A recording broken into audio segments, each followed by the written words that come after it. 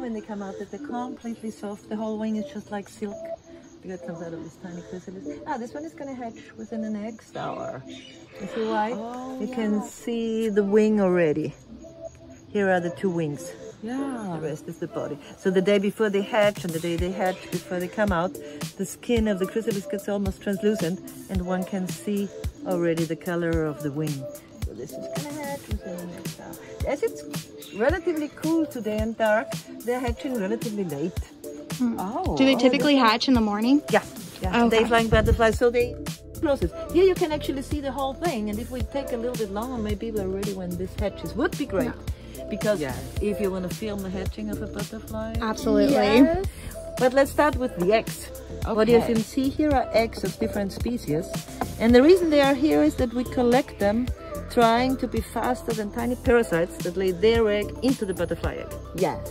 There are wasps, there are mosquitoes, there are horseflies, flies, and they lay it inside without the good microscope. You don't see the difference. Looks like a healthy egg, but later on, instead of a caterpillar hatches either the larva of a parasite or the parasite itself. Oh, yeah. Okay. So we collect the eggs. Well, it's a little bit more work because we have to close them in. We have to moisten this every day. Actually, it's not humid, I see. So they have enough humidity.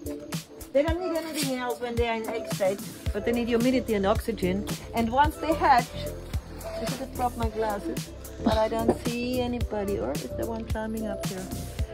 First thing caterpillars do when they hatch is they eat the shell of the egg. That gives them some strength.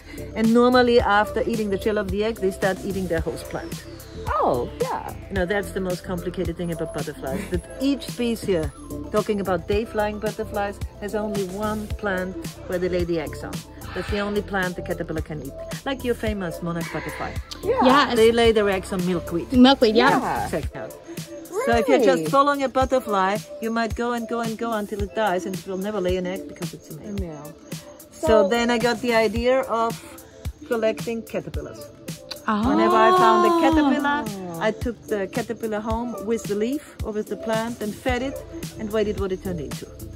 So if it turned into a beautiful butterfly, then I knew I had to plant, this host plant. Wow. Oh, that makes so much sense. Are there any butterflies that are sexually dimorphic? Not normally, but it can happen, like in any species.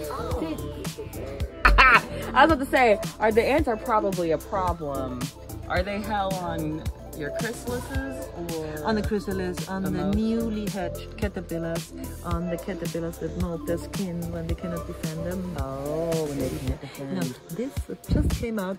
That's now, as I said, this is this incredible moment. Give me your hand. Just feels like this.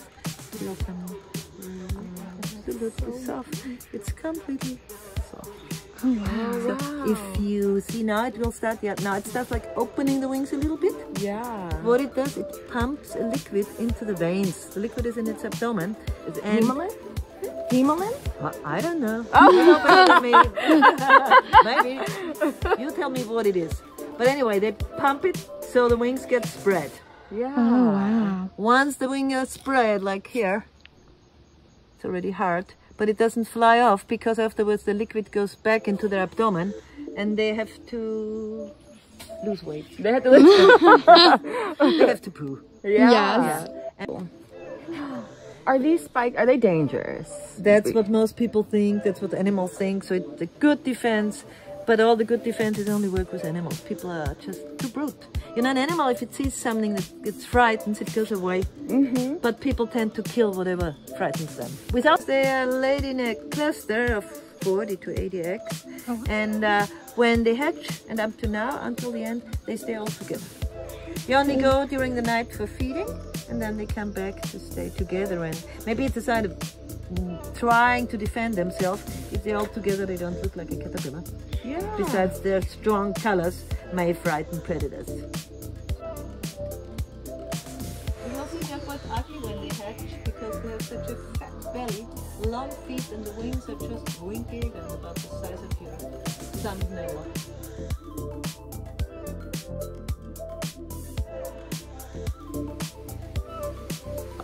But it doesn't need it because that's why it's got the space. But feel it, it's just really like, oh, it feels incredible. Just like some silk cloth.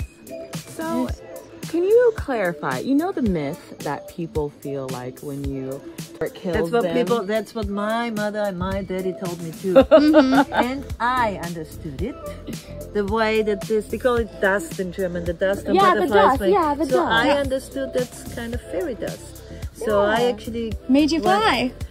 Well, that's what I tried, yeah. Yeah, me too. I tried the same thing. Took off, I don't know how many butterflies, the scales, put them on my shoulders and tried to fly down our cellar stairs. I flew down.